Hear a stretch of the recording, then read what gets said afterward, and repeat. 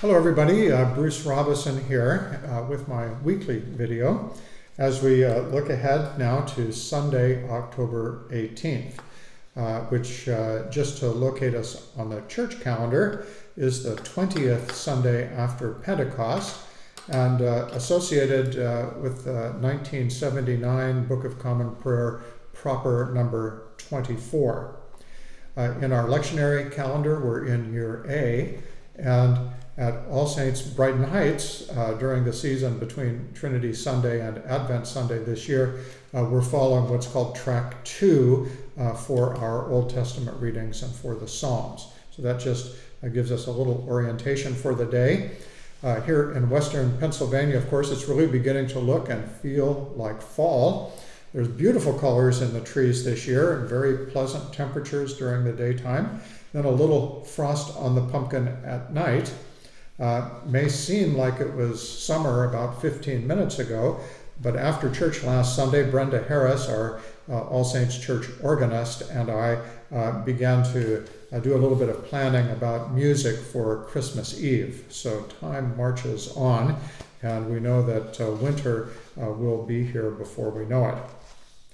So the calendar is also looking forward a little bit in our lectionary during this season as we begin to see on the church calendar Advent Sunday on the horizon just 6 weeks or so from now. The themes, and we might say the color and the tone of the prayers and the readings appointed for us each week are gradually beginning to point us in that direction toward the end of the year, toward the end of the story, and even leading us on toward the end of the larger story that is lined out for us in all the pages of Scripture. So in the 4 Sundays of Advent, beginning again just a few weeks from now, one of the patterns we traditionally find and draw on in our readings and in our preaching and in our hymns will be what are called the 4 last things: death and judgment, heaven and hell. That's the way we begin the new year in the Christian year, with a reflection on the end at the time of beginning.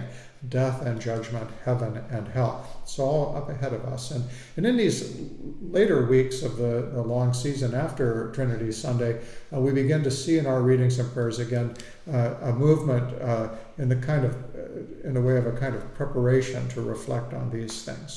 So we may begin during these weeks to have begun to sense a shift in tone.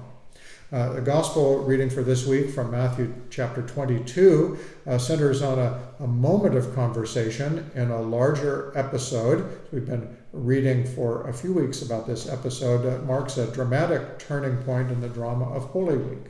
And as we in Holy Week are standing just ahead of Good Friday, we might just notice a connection with the collect of the day for this Sunday, which in ancient practice was the first of the 9 solemn collects for the liturgy of Good Friday.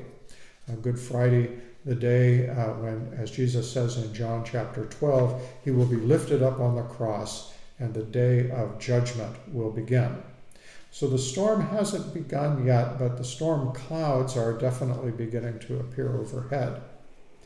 At the same time this Sunday, the Old Testament reading from Isaiah chapter 45 centers on a picture of God using the military might of the Persian Emperor Cyrus the Great to rescue his chosen people and to bring judgment on the nations who have persecuted them.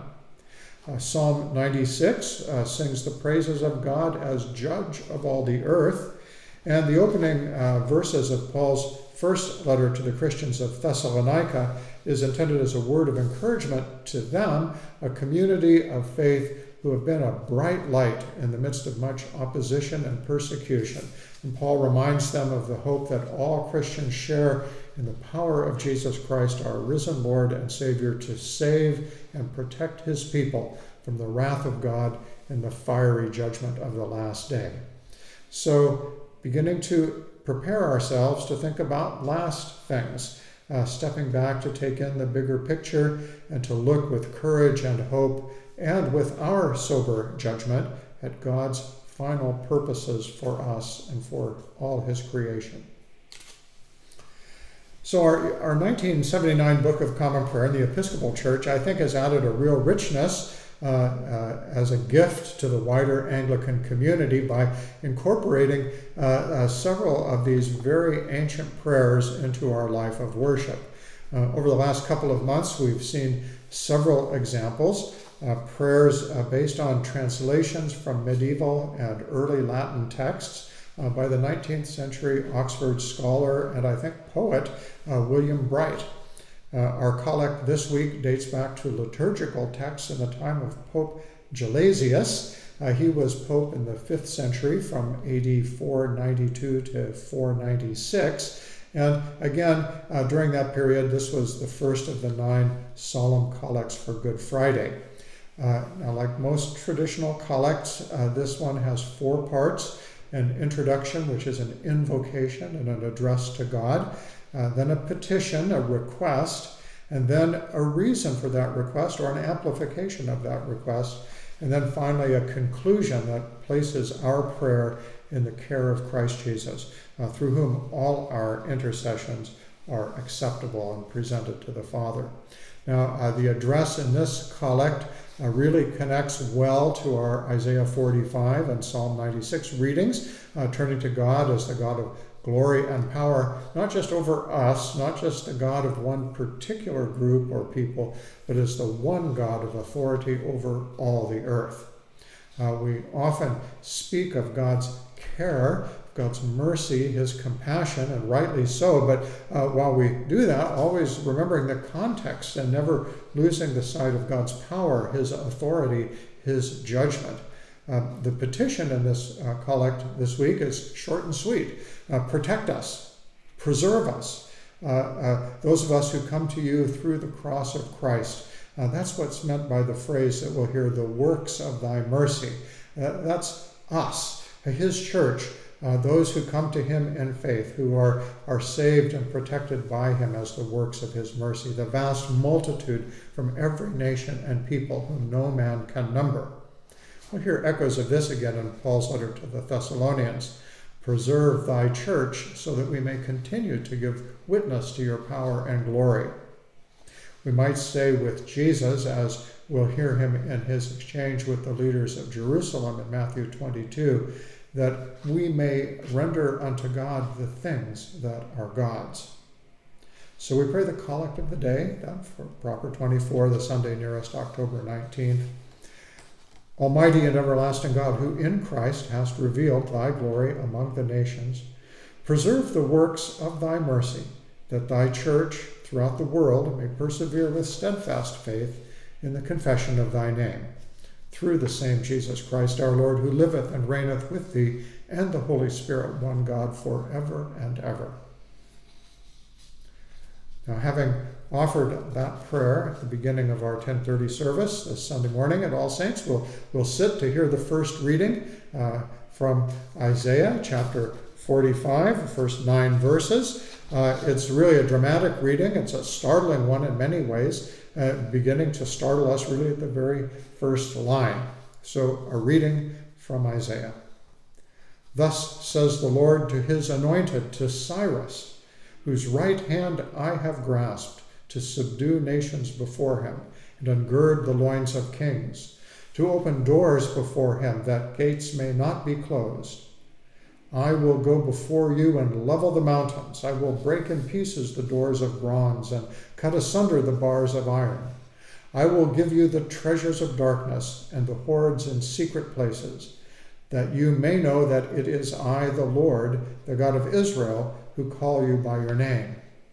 For the sake of my servant Jacob and Israel, my chosen, I call you by your name. I surname you, though you do not know me.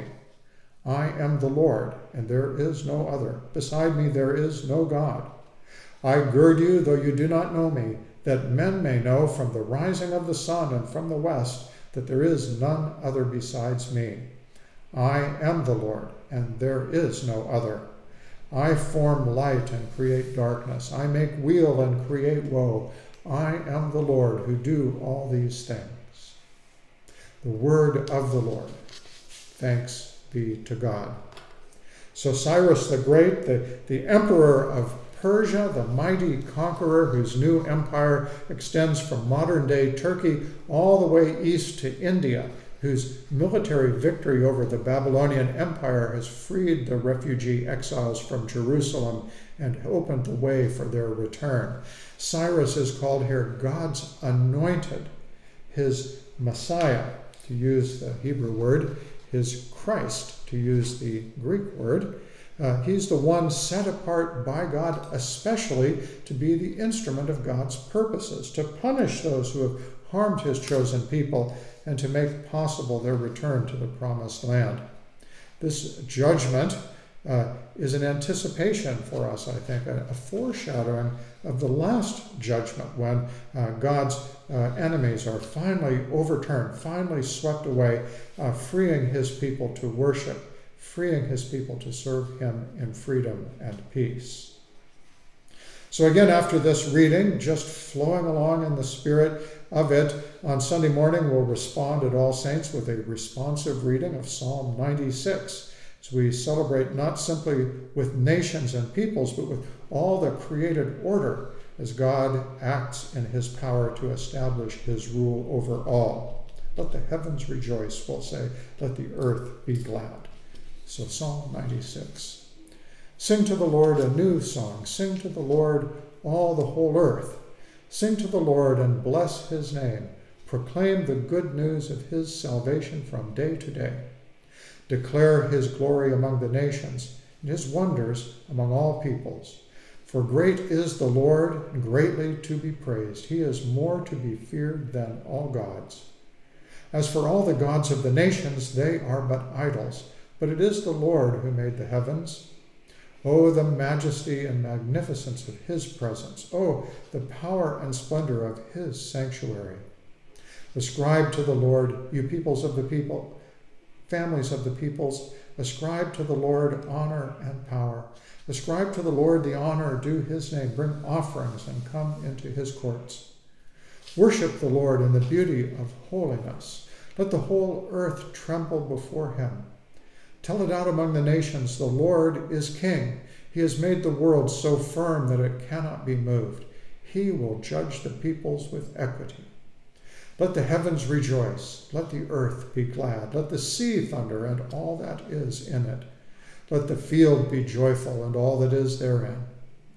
Then shall all the trees of the wood shout for joy before the Lord when he comes to judge the earth.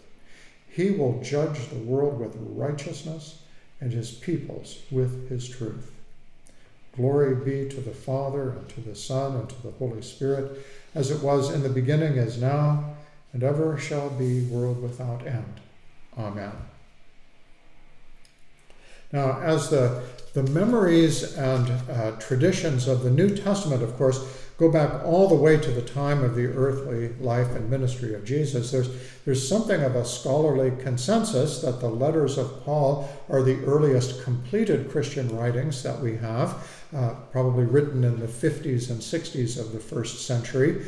And a consensus as well that of the letters of Paul, the first letter to the Thessalonians is probably the earliest of his writings. So the first sentences of that letter are our epistle reading for this Sunday. And just to note that we'll continue to be reading in 1 Thessalonians now for a few weeks in our lectionary cycle. So as we read these sentences, we can hear already just maybe 15 or 20 years after Holy Week and Easter and Pentecost, something of the spirit, the energy, the life of the early church. Here already extending and expanded far from Jerusalem in the area of Macedonia, about 100 miles southwest from the city of Philippi, up in the upper part of what in the ancient world they called Achaia, the Greek peninsula. We've heard so much, of course, about Philippi, just 100 miles northeast of Thessalonica. And as we read in Philippians and Acts 16 over the past few weeks in our lectionary. In Acts chapter 17, we read about how Paul and Silas left Philippi and came to Thessalonica. They did some preaching and teaching there at the local synagogue, and they began to gather some early converts in time of teaching and formation, but then they were chased out of town by the Jewish leaders and the city authorities. So this letter is written a few years later. It's written to the Thessalonian Christians from Paul Silvanus. Silvanus is the Latin form of Silas. And from Timothy, the young companion who had joined Paul and Silas in their missionary work just a little bit after the time of their first visit to Thessalonica. You can hear a great deal of affection in Paul's opening words with thanksgiving for the faithfulness, for the life and witness of the Thessalonian church in the face of great opposition, with a reminder of the power of the Holy Spirit's work in them. So that while they may have been a small group and may have been opposed and persecuted in many ways, their inspiring reputation, their story was well known among Christian communities far and wide. Paul says he doesn't have to tell their story because everyone knows it already. Their inspiring reputation among all the Christian communities. And they were remembered in prayer by those communities and by Paul and Silas and Timothy with sincerity and thanksgiving. We especially note at the end of this reading, verses 9 and 10, a formula reflecting the life and the faith, the ministry, the practice of this early church, and of course reflecting on that as a way of speaking about the calling and the mission and the character, the life and faith of the church in every generation. So a reading from 1 Thessalonians. Paul, Silvanus, and Timothy to the church of the Thessalonians, and God the Father and the Lord Jesus Christ, grace to you and peace. We give thanks to God always for you all, constantly mentioning you in our prayers, remembering before our God and Father your work of faith and labor of love and steadfastness of hope in our Lord Jesus Christ. For we know, brethren beloved by God, that he has chosen you. For our gospel came to you not only in word, but also in power and in the Holy Spirit, and with full conviction. You know what kind of men we proved to be among you for your sake, and you became imitators of us and of the Lord. For you received the word in much affliction, with joy inspired by the Holy Spirit, so that you became an example to all the believers in Macedonia and in Achaia.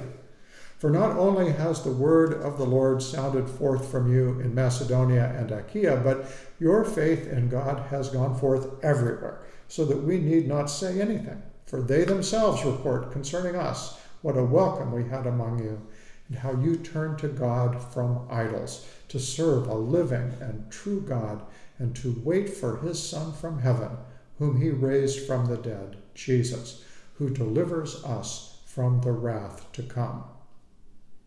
The word of the Lord. Thanks be to God. Now, in terms of our end of the year, pre-Advent time of preparation, just to pause over those last two verses. For they themselves report concerning us what a welcome we had among you, and how you turned to God from idols, that repentance, to serve a living and true God, and then to wait for his Son from heaven, whom he raised from the dead, Jesus, who delivers us from the wrath to come. We talk about Advent as a time of waiting. We wait for the remembrance of the birth of Jesus at Christmas, but we wait as well for his coming again in power and glory. And that Jesus who delivers us from the wrath to come is just central to that time of spirit of waiting. God's wrath is, of course, motivated by the perfect depth of his divine character, his hatred of sin, his hatred of evil, his hatred of death and destruction. Those are the eternal enemies of his people, the eternal enemies of his creation. And just as the Babylonians had been the enemy of the chosen people in ancient days, they are his enemies now and forever. And we hear a promise in what we call the last judgment, that God will sweep all of that away in a complete and eternal way. as thoroughly as Cyrus the Persian had swept away the lesser empires of his day. God now promising to open the way to usher in a new creation, a kingdom cleansed and purified and holy. We hear in this reading as well the confidence that it is Christ and his cross that stand between us and that judgment. We'll see in the next few weeks as we read through this letter, the Thessalonians, I imagine all the early Christians, lived in eager anticipation of this last judgment, trusting the promise spoken by the angel at the Mount of the Ascension that Jesus would return in the same way that he departed from them in power and great glory. And of course, praying that return would happen very soon. Perhaps a certain edge of that anticipation over the decades and centuries since may have lost something for us. Sometimes for us, the idea of the last judgment seems something far off, not so much something that's right around the corner. But that's not the way it was for the Thessalonians. It's always Advent for them. They're always waiting for Jesus, who is always about to be with them. They wake up every morning with a sense of urgency and a sense of eagerness for his coming. Will today be the great day? Now, in our gospel reading from Matthew 22, following verses 15 through 22, we're continuing in this series of conversations and the dialogues, the debates between Jesus and the leaders of Jerusalem at the temple during Holy Week. It's the hours and the days before Maundy Thursday and Good Friday. And it's interesting, as I said before, that our collect of the day this week is traditionally used for Good Friday. So that's appropriate to this setting. And the Pharisees, that's to say the religious leaders, the leading rabbis, the scholars of the law, have joined forces in this moment with a group called the Herodians. They're the Jews who were in leadership in Herod's civil government in the midst of the Roman occupation. And these two groups together are seeking to discredit Jesus, to trip him up, to get him to say something that might be enough to have him arrested, be removed, so he doesn't have to be in this public place during the week of the Passover festival with all the pilgrims gathering. In the last couple of weeks, we've heard in chapters 21 and 22 three very powerful parables that Jesus uses at the beginning of this dialogue. The parable of the two sons. Remember the one who said that at first that he wouldn't do what his father had asked him, but then who repented and acted. And the second who said all the right words when his father was in the room, but then who went his own way and didn't do what the father asked. So the two sons. And then we had the parable of the wicked tenants, those who refused to pay their rent, the ones who murdered the emissaries of the vineyard owner and who finally murdered his son. And now they must be thrown out and replaced by better tenants who would honor the covenant with their landlord. And then finally, last Sunday, we heard the parable of the wedding feast. The invited guests not responding to the king's invitation, then replaced by a crowd just rounded up in the streets. The one guest in this new bunch who refuses to put on the wedding garment and so is ejected and sent along with those earlier invited guests to that place where men weep and wail and gnash their teeth. So again, Jesus, the leaders were perceiving that Jesus is telling these parables to shine the spotlight on them as unfaithful stewards, as the disobedient sons, as the wicked tenants, as those who refuse the wedding invitation or who refuse to comply with the wishes of the king when they do. All of this obviously motivates them even more to try to trip Jesus up. These three parables then in Matthew's gospel are then followed by three hard questions, three debating points which the Jewish leaders seek to bring Jesus down. And we have the first of these in our reading this morning. So we hear the Holy Gospel of our Lord Jesus Christ according to St. Matthew. Glory be to thee, O Lord. Then the Pharisees went and took counsel how to entangle him in his talk. And they sent their disciples to him along with the Herodians, saying, Teacher, we know that you are true and teach the way of God truthfully and care for no man, for you do not regard the position of men. Tell us then what you think. Is it lawful to pay taxes to Caesar or not?" But Jesus, aware of their malice, said, "Why do you put me to the test, you hypocrites? Show me the money for the tax." They brought him a coin, and Jesus said to them, "Whose likeness and inscription is this?" And they said, "Caesar's." Then he said to them, "Render therefore to Caesar the things that are Caesar's, and to God the things that are God's." When they heard it, they marveled. They left him and went away. The gospel of the Lord.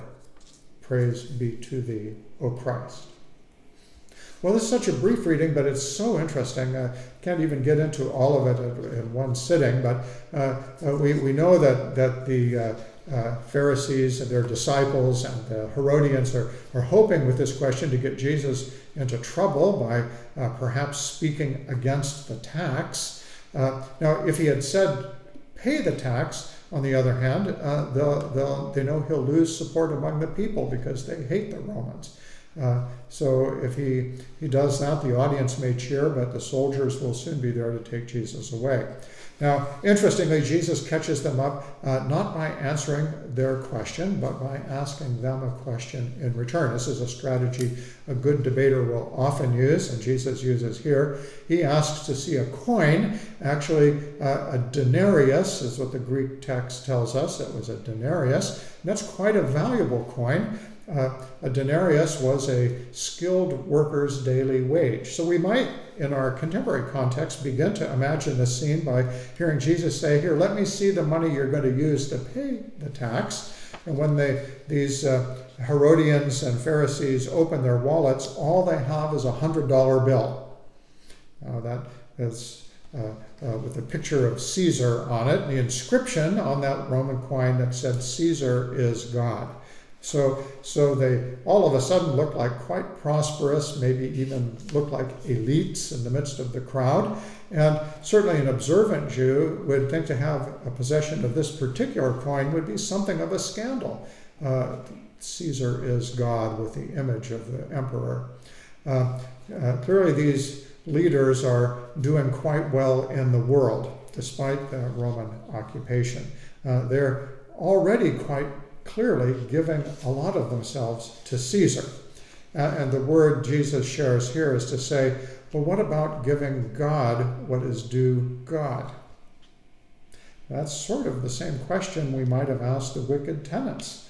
What about giving to God? What about giving to the vineyard owner what is his? And in any case, the disciples of the Pharisees and these Herodian leaders are clearly stymied. Matthew says they marvel, I guess, at how this rustic rabbi from the backcountry keeps slipping out of the traps they set for him, and they depart. I like to imagine perhaps to the jeers of the crowd. This, as I said, the first three questions that are presented to Jesus in this section of Matthew, and we'll hear about the next two next week. But this one lingers for us and challenges us, I think, always about our own commitment and faithfulness in the stewardship of our lives. Challenges us in terms of the question of where our loyalties are, about how we understand our place in relationship to this world and in relationship to God. We're always enmeshed in the taxes that we pay to Caesar and our encounters with the wide world around us, but so often we're very fuzzy about our relationship to the owner of the vineyard and how we are called to live in relationship to him. I heard a sermon one time where the preacher said that at the pearly gates, St. Peter won't need to look into some great ledger to see what our lives were all about. He would simply produce our checkbook registers from over the course of our lifetimes, and from them, looking at them, he would be able to tell pretty much all he needed to know about our values and priorities and loyalties, about what we paid to Caesar and what we paid to God. So there's a lot to reflect on in these readings this week, anticipating Advent, still just a few weeks away as we approach the end of the year, as we have in mind before us the four last things of death and judgment, heaven and hell. So blessings to you, and let us pray. O Lord Jesus Christ, Son of the living God, we pray thee to set thy passion, cross, and death between thy judgment and our souls, now and in the hour of our death. Give mercy and grace to the living, pardon and rest to the dead. To thy holy church, peace and concord, and to us sinners, everlasting life and glory, who with the Father and the Holy Spirit livest and reignest one God, now and forever. Amen.